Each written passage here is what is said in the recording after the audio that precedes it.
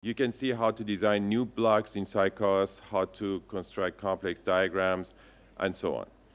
What I'm going to talk about here is some of the details that may not be obvious when you start using SciCos that have to do with the formalism. So I'm just going to go over SciCos very quickly again, different features, graphical editor. As I said before, SciCos provides a hierarchical graphical editor for construction of blocks. And many blocks are available, as people said yesterday, in different palettes. And of course, new blocks can be written in C, even Fortran and Scilab. We didn't have time to write new blocks yesterday, but in the document you have a number of examples of how to design new blocks and how to run them and include them in palettes and even create new palettes and so on. What we didn't see really was that behind all of this there is a compiler, not a compiler in the sense of the C language where you generate executable code, but it's a compiler that generates scheduling tables which are used during simulation. All the schedulings are done at the compilation phase so that the simulation can run as fast as possible. And of course it is the result of the compilation which is used for code generation. Now, the simulator uses these scheduling tables and other information provided by the compiler to run simulations. In fact, when you save a SciCos diagram which has been compiled, you also save the result of the compilation. You can also go and examine the scheduling tables. Well, most users never have to do that, but sometimes you may want to change the sequence of execution in some cases because the sequence is not unique. And for some reasons, you may want to impose, you may have some preferences, and you can do that. And the simulator is hybrid, continuous time, discrete time, and that makes it pretty complicated. It's not just a matter of finding a sequence of executions. There are so many different cases that come up. There are different events, there's continuous time, and so on. And for each one, there is a sequence of executions which are computed and stored in the compilation. And of course, everything has to work with the numerical solvers which are built in SciCos. A code generator uses also these scheduling tables. So what you have in SciCos is a simulator that runs, in some sense, interprets, but using the scheduling tables, so it is partially compiled, the block functions in order to advance time. When you do code generation, you go beyond that by writing explicitly the calling sequences to these function blocks and generating a standalone C code. So the scheduling tables are used during this phase. Now, these subsystems could also include continuous time components. But in that case, fixed step solvers are used in the generated code. Otherwise, there is no way to guarantee real-time applications. A very important point in using SciCos is that you have access to Scilab functions. And we saw a number of examples yesterday that having access to Scilab functions are very useful, designing a filter, post-processing the result of the simulation, and so on. And SciCos is really a Scilab toolbox. It's not more than that because it's almost entirely written in Scilab as far as the editor is concerned. And all the simulator and compiler parts are linked with Scilab. Okay, so it's just the toolbox like any other toolbox. Now, a SciCos user often needs to use Scilab functions, as I said before, and not only in designing, not processing the result of the simulation, but even in the construction of blocks. For example, when you want to construct a filter block, you can use filter functions in Scilab in the function defining the block itself. Okay, so the fact that this block is defined in Scilab, it's very important. In Simulink, for example, the blocks are defined in C language. This is the difference with Simulink in particular. And also, as I mentioned before, you can run SciCos simulations in batch mode using Scilab and do, for example, Monte Carlo simulations or optimization and so on. Now, integration of SciCos and Scilab is very strong, even stronger than MATLAB and Simulink. And this has some advantages and some disadvantages. Now, the editor being written completely in Scilab makes it completely customizable. menus can be changed. You have icons in a block. The icon is just a Scilab graphics command, standard command. So you can just use any other command. You can draw a 3D plot inside the icon of a block because it's just the existing Scilab graphics function and so on. And you can change the shape of the blocks, and all this is very easy to do. It's very easy to debug because it's an interpreted language.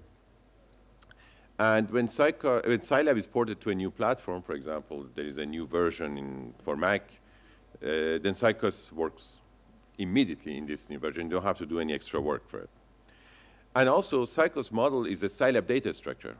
Okay. It's a large data structure, but it is a standard Scilab data structure, so you can manipulate it as you manipulate any Scilab structure, go examine parameters within it, change if you want something in it, nothing special. Well, there are some disadvantages. Well, Scilab is interpreted language, so when you have very large models, sometimes things can be slowed down. Well, since the speed when you're using the editor is limited pretty much by the user that moves around the mouse, I mean, unless you have somebody very, very fast, that is not a problem, especially with computers today. Okay. Probably the most important disadvantage is that Scilab has very limited GUI capabilities. There are many things that you cannot do in Scilab, and that's why when you're using Scicos, it doesn't look like Simulink or similar products where you have standard features where, well, things look nicer than what you have in Scicos. That's because in Scicos, we rely on Scilab GUIs. We don't use any additional GUIs. To make some things, to go around certain problems, we use TCL/TK, which is interfaced in Scilab, but that's not a satisfactory solution. This may change in the future. Now, the formalism is very particular in Scicos in that Scicos deals only with the reactive part of the system. It considers all the blocks as black boxes. Scicos doesn't know what's inside the block. It considers the definition of the reactive system as an interconnection of black boxes. That makes it very simple, okay, because Scicos doesn't have to worry about a particular function within a block. If I want to compute the sine or the cosine or perform, I don't know, x times y plus 3, it is not the Scicos language that does these operations. It's a block. A block is a function. And Scicos deals with these functions from a higher level. The only thing that Scicos does is to make sure that these functions are called correctly in the right order, and it only knows certain properties about these blocks, not what's inside. That's very much different from, for example, Modelica, when you write the full system in Modelica language. Modelica is a very complex language because of that. Scicos is fairly simple. The only problem is synchronism. And that's synchronous languages, properties, and the fact that we combine continuous time and discrete time. So I mentioned before, for a block, which is really a black box, you have a simulation function, usually written in C, and in Scicos, we make the assumption that the computation that is done by this function, it's instantaneous. That's the basic assumption in synchronous languages. Okay, there is no time. It's instantaneous. In reality, it's not, because it depends on your computer. But the formalism assumes that it's instantaneous. And the other assumption is that everybody has access to a unique universal time. Okay, these are the two basic assumptions in synchronous languages. And Scicos makes them as well. Now, a Scicos block, then, as we saw yesterday afternoon, has two types of inputs and outputs, regular inputs and outputs, which are used to transmit data between blocks, and activation inputs and outputs, which are usually placed on top and at the bottom of the block. And this is also somewhat different from Simulink in that the activations are explicitly drawn on the diagram. Let's take a look at this example. Here I have a delay block. Now, this delay block is not a delay as we usually know. It is not a delay in a signal, but it's a block that when it is activated, generates an activation signal on its output. So this is the input. When it's activated here, it generates an activation signal with certain delay. Here the delay is 3 units of time. So 3 units of time later, an event is generated here. This event is fed back to the block itself, which means that the block is activated every 3 units of time. So here we have a sequence of events, the period being 3. And these sequence is used to activate 3 other blocks: random number generator here, a delay, and the scope. Okay. Now the scope here displays the output of the random number generator and a delayed version of it. Okay. I'll just show you the result of the simulation. We have the random numbers here and the delayed version here. Okay. So the second signal is just a replica of the first one, but delayed 3 units of time. Now what happens if we want to have more than one source of events? Now this is a particular block. It's not actually a very special block. It's a standard block, but it does something special in that when it receives an activation, when it is activated, it creates an activation with a delay on one of its outputs. In fact, it generates an activation n-1 times on one output and once on the other one. So the sequence of events coming out of this block is n times more frequent on one than the other. Now this operator here, the plus, is the union of events. So what happens here is that the events are, both events come back and activate the block again. So here we have a situation like the previous case where we had a delay, except that the feedback goes once through one of the outputs and n-1 times through the other one. So here we generate, in fact, 2 clocks. One which is fast, the clock here, and one which is slow here. The fast clock is used to generate random numbers and to run the display, and the slow clock is used to run the memory. This means that once out of n times, we memorize the result of the random number generator and display the result. But no, the result is displayed every time. So we can see the result of the simulation. There's a lot of explanation if you want to look at it yourself. The result, so n in this case is 3. This is the random signals which are displayed. And here we store the random number but keep it constant for 3 units of time and start again. So the block 1 over z here is activated 3 times less than the other 2 blocks. So here, this is one way to do multi-frequency activation. But this is not a good way to do it. The reason is that we have 2 different sources of activations which are independent. That means a priori they are not synchronized. Okay. Now the correct way to do a subsampling is to use 2 special blocks, which are the if then else and switch. Let me give you an example of that. So I want to do the same thing. No, I don't want to do the same thing. I want to do a similar thing. I have my delay block here, which creates a clock as before, which runs the random number generator and scope, and I have the delay here, the memory. And I don't want to run the memory every time, but under certain conditions. Now the conditions I used to do in this case is I want to run the memory block. That means I want to memorize the output of the random number generator only if the value of the random number is positive. Now I use this very special block, which is the if then else block. In reality, it's not a cycles block. It's not a standard cycles block. It looks like a block. We manipulate it as a block, but it's a it's actually a language. It's a statement. It's a keyword in the language, if you like if then else in C language, and it is handled during the compilation. And what it does is that it takes the input activation that is received here and routes it to one or the other outputs. I insist on this point. It reroutes it. It does not generate a new activation. It reroutes the activation it receives to one of the outputs. That means the activation here, when it does come here, is the same as the one here. It's not a new one. So this is a completely synchronous diagram, and the only independent source of activation is this one. That's the only source of activation.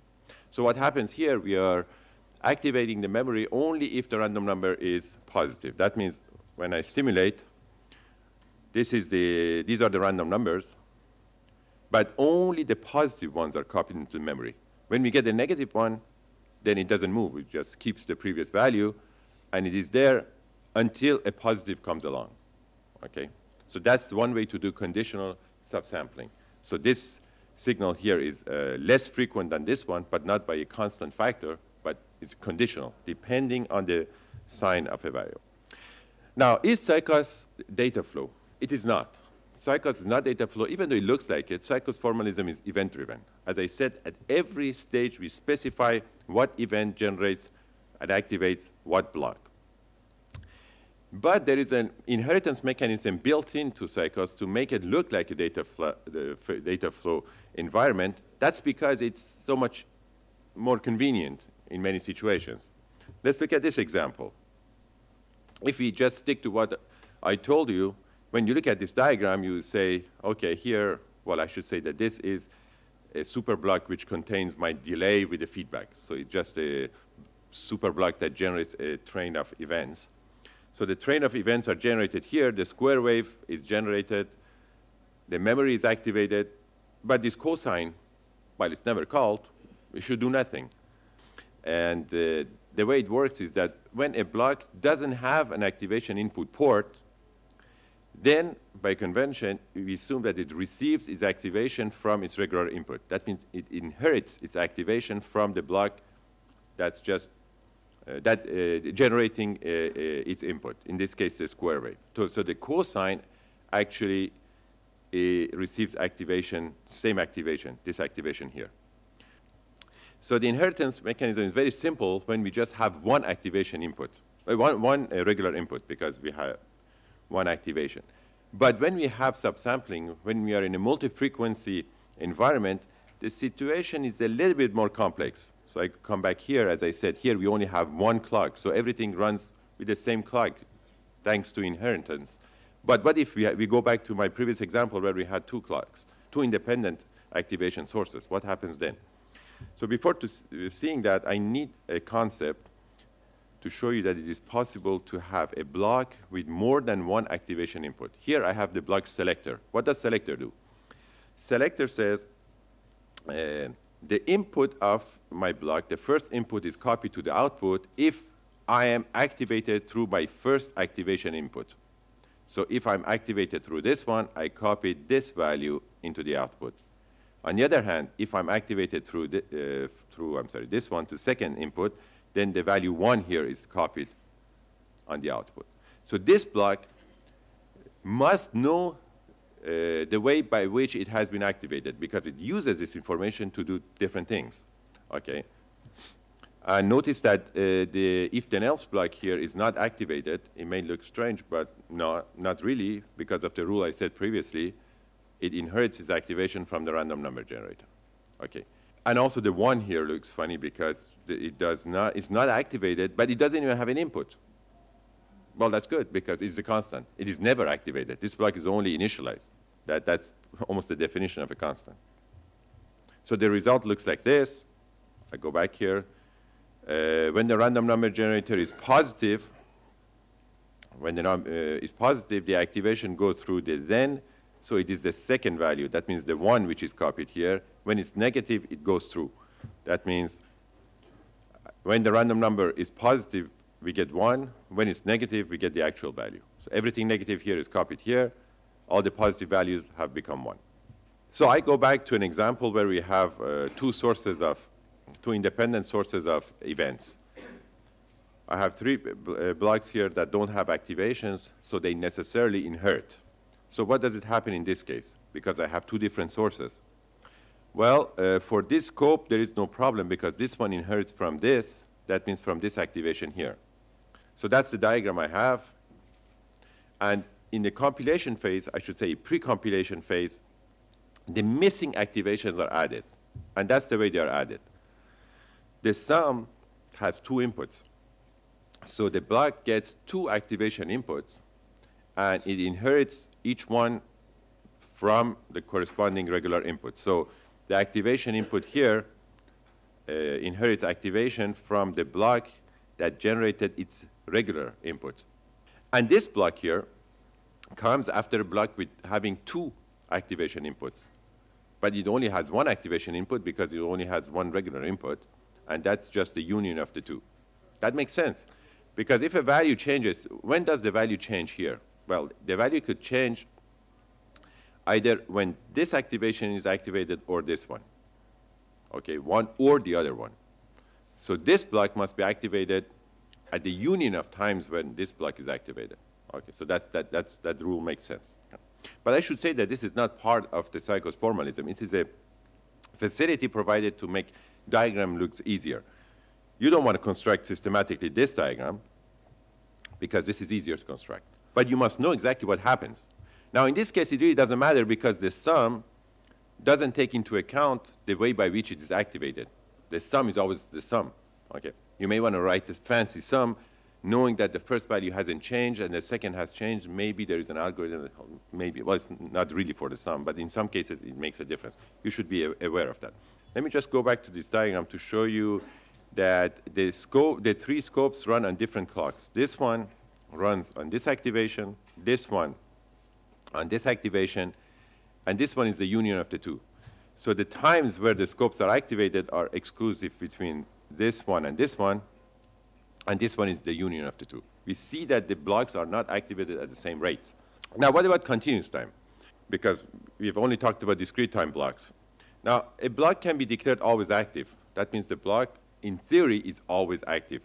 Doesn't mean it always produces outputs. In a computer, it doesn't make sense. In fact, it produces outputs only when it's necessary. Okay. Now, if we want to be consistent, what we should do is to have a clock which represents always, or all the time, or all the time activations, and connect it to an activation input port of any block which is always active. But again, for the sake of making diagrams look nicer, and to avoid having to draw red links all over the place, instead of doing that, what we do is just declare always activation as a block property, and the rest works by inheritance. Let's take a look at this diagram. Well, in this diagram, we have a sinusoid generator, absolute value, integrator, and a scope. Now, again, if we just consider what I said so far, this sine generator must be a constant. It is not activated. It has no regular input, so it cannot inherit. But it's not constant. Why? Because a block property has been set for this block, saying that this block is always active. The absolute value, on the other hand, it's not always active, but it inherits the property of always activation from this block. So you should think of always activation as a link connected to this block coming from a fictitious clock which represents all the time. So absolute value inherits, so this one also works all the time. And then we have the integrator. The integrator can inherit also always activation from the absolute value. So here what we have a sinusoid, the absolute value of sinusoid displayed, and the integral of the absolute value of the sinusoid which is displayed. Okay. So the result looks like this. We have the absolute value of sine and the integral.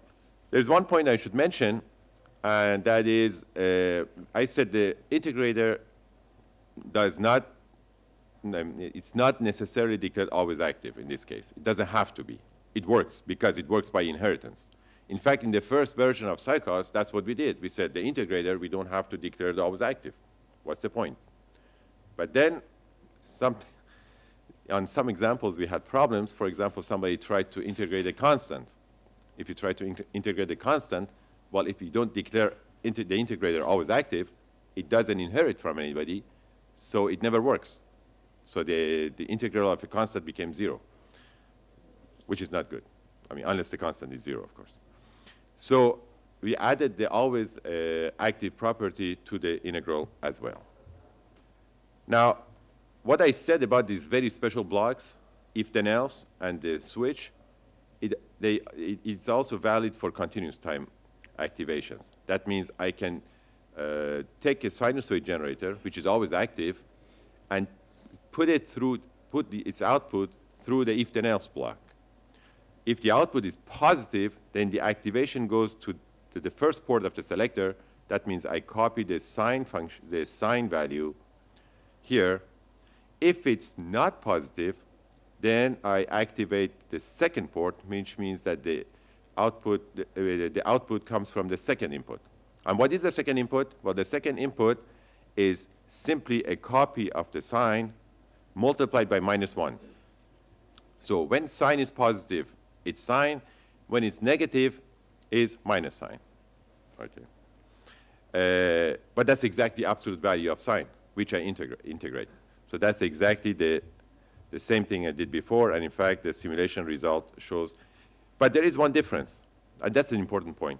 The sample and hold block here, which is just a copy, is activated only when the sign is negative. The multiplication inherits from sample and hold, and from constant, but constant is not activated, so it's essentially activated from sample and hold. That means the multiplication is done only when the sign of t is negative. Otherwise, it's not done. In fact, it can be seen here. Here, the signal is not active at all. So this operation, the multiplication, is not done all the time. It's only done when it's necessary. Now, for multiplication, who cares? But suppose instead of multiplication here, we had a function which took 25 minutes to do. I mean, it was a very complex operation. Being able to say, this operation, I don't do it. I really don't do it. It's not that I don't use the result. I don't do it. I just turn off this part of my diagram when the computation is not needed. It's very important, especially when you do code generation. You want to have high-performance code. You want to be able to say, OK, this part's not working now. I activate this one. Now I activate this one, and so on. Okay. So there is the interaction between the continuous and discrete time dynamics. From what we have seen here, we don't see exactly the interaction. We see the continuous time running by itself, and then we have discrete time, which either samples it or creates an input to the continuous world. But actually, there are deeper interactions. I don't have to get time to get into all the possibilities, but the discrete time events can change the state of a continuous time differential equation, for example. And continuous time signals can generate events, which are discrete events, using zero crossing blocks. Okay, so there are very different ways that they can interact together. To show you a typical example where we have these zero crossing blocks, here I have a continuous time signal. When the signal crosses zero, an event is generated, and the relay switches one of the inputs. Again, I don't want to get into detail, just show you the typical signals that we have. Here we have a signal which is sometimes discrete because it's constant over some period of time, and then it's continuous, and then it's discrete. A cycle signal is a hybrid signal. Sometimes it's constant, sometimes it's discrete, sometimes it's continuous. You cannot distinguish the two.